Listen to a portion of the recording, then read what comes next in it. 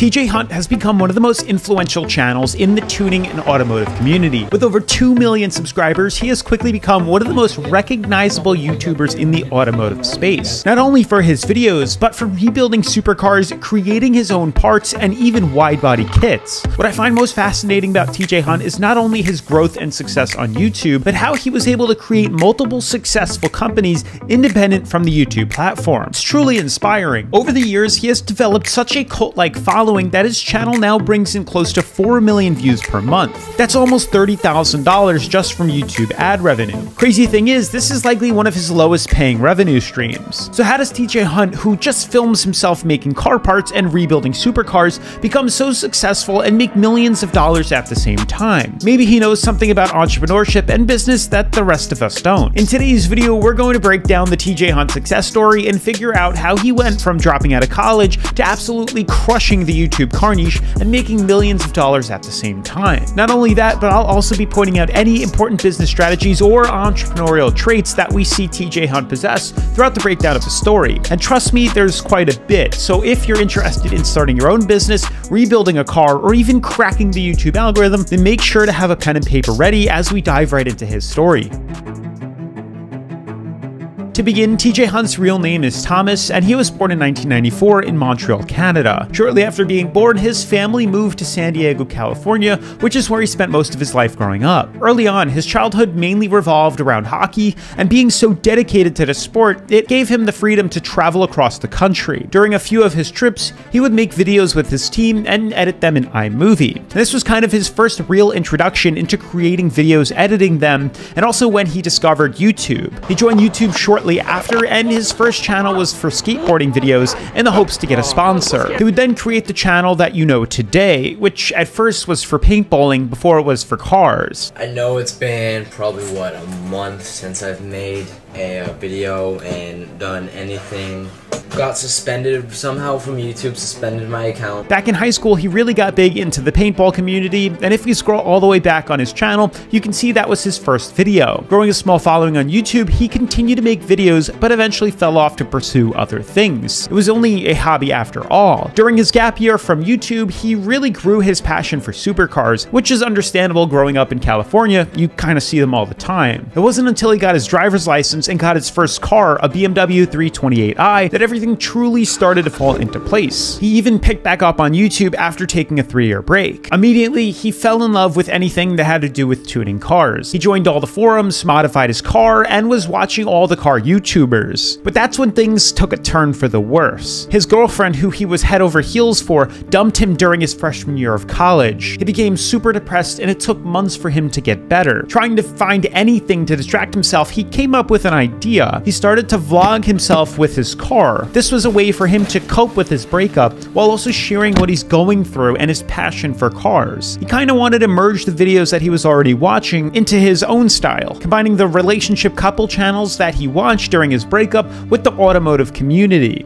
Today is the start of my new series of videos. Some slight vlogging and taking you in with my experience with living the car life. This reminds me of the quote, "Breakups create bodybuilders," and TJ Hunt's story reminds me of something similar. You see, breakups are some of the most creative incidents that happen to people. Oftentimes, breakups, or the thought of one happening, have enough power to create things that no one could ever believe they could accomplish. In order to cope, people tend to obsess or fixate on something to distract their minds. Not only does it create bodybuilders, but as you can see here, it creates YouTubers, businessmen, leaders, actors, and a whole lot of other things. This is exactly what TJ Hunt did. If channeled the right way, you can become quite successful in whatever you choose to spend your time on. And that's where the quote, "Breakups create bodybuilders" come from. On the other hand, if channeled the wrong way though, it can create alcoholics, drug addicts, and other things I'd rather not talk about. Fortunately, TJ Hunt used YouTube as a way to cope, and with that, he bought a new Subaru BRZ after seeing his best friend Calvin get one,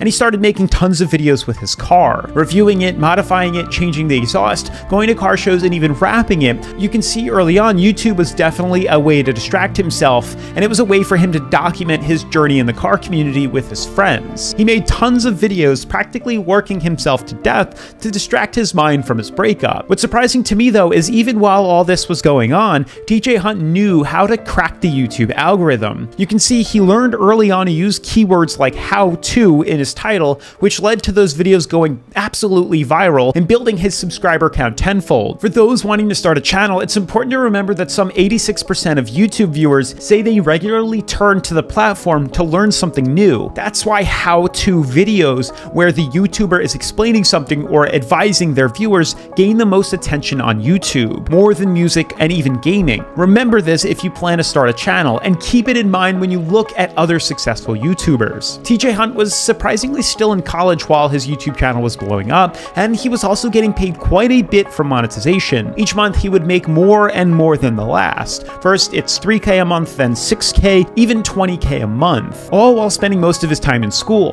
When summer hit, he started making videos every single day, and he realized how powerful having an audience was, which led to him getting sponsors or even reaching out to companies to advertise their car parts for a discount. At 100K subscribers, he started his own clothing line called Hunt & Company and immediately sold out on his first drop. The clothing line was a huge success and his audience loved it, and he made the decision not to go back to college. I don't think it was till the point where I made more money on YouTube than I would have as if I would have graduated and been in nursing at a hospital. That's when it clicked for me. I excused myself from the table and I left.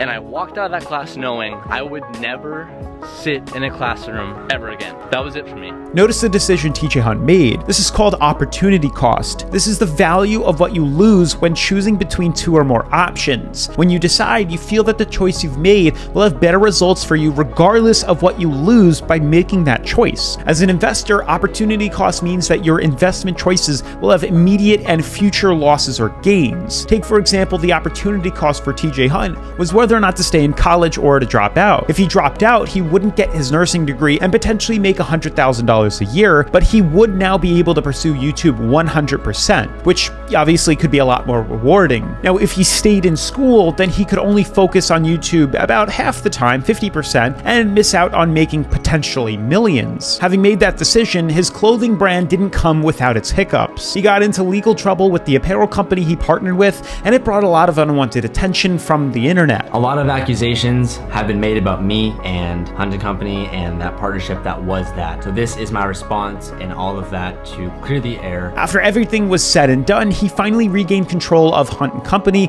and was able to regrow the business with the help from his new girlfriend Sabrina and his best friend Calvin. They spent all their time managing the business, answering the emails, creating the shirts, and even packaging the products. Together as a team, they were able to turn Hunt & Co. into what is today a multi-million-dollar brand. With his company back on track, it allowed TJ Hunt to focus on what he does best, making YouTube videos and having fun. Unfortunately, his girlfriend was diagnosed with brain cancer. I had a seizure on July 8th, which led them to finding a mass on my right temporal lobe area. Turns out a week and a half later, we learned that unfortunately it is a cancerous tumor. But together, they were able to power through that, sharing their experience on his channel, and his channel grew even further with the personal connection he brought. The builds on his channel got even bigger, and he was able to wide body his BRZ and even add a GTR, a 350Z, and an RX-7 to the channel. But it wasn't until he started rebuilding supercars that his channel really started to blow up. He posted a video buying a wrecked 458 and it went absolutely viral, taking his videos from 250,000 views to over 1 million views per video. He realized that he had tapped into an insanely popular niche on YouTube and went all in. He started wide bodying all of his cars and buying more salvage cars to rebuild, and with that came the birth of his next company called Street Hunters. This was his second company dedicated to creating wide body kits inspired from the new Toyota Supra. He figured if he was already known for putting wide body kits on cars, why not make his own, and he did just that. Within the first year of starting his own company, he outsold brands that had been in the business for years. We outsold Pandem on their super kits. All in all, the things that TJ Hunt has been able to accomplish in just a few years is incredible. But what I really want to do is break down all of his revenue streams. Over the years, TJ Hunt has been able to create a profitable YouTube channel, which gets paid through ad revenue. He also gets sponsors, has a clothing brand, a wide body kit brand, and he also flips his cars. Now to start, if we use a YouTube revenue calculator like Social Blade, it can give us a pretty good estimate on how much they are earning. Now Social Blade is pretty accurate in regards to views and subscriber growth, but they aren't that great in determining what a YouTuber's revenue is. But if we use my channel for reference, you can see my channel CPM is $7.50, around that, and I like to categorize my channel as finance and cars, so I think it's pretty accurate to use for this equation. Using about $7.50, we can see that TJ Hunt's channel, just off YouTube revenue alone, is bringing in around $360,000 a year. Just remember, YouTube keeps 45% of that, so his ad revenue is closer to $200,000 a year. But if you do the math, since this channel brought over 644 million views, that comes out to about $2.6 million overall. But no one knows for sure unless he decides to reveal his earnings. Moving on to his clothing brand and sponsors, if we check out the video I made on DDE, you can see Damon mentioned that he gets paid around $25,000 to accept a sponsor. I did an electric toothbrush offer. Yeah, I did 6 figures. I charged $25,000 for that. And because they have a similar audience and subscriber count, I'd likely think it's a good reference to what TJ Hunt can get on a sponsor. And also, if you want to watch my video on how Damon and Dave from DDE became millionaires, then make sure to click that link right over here. Moving on to his Street Hunter wide body company, you can hear him say that he's sold over 30 wide body kits within his first year of business. We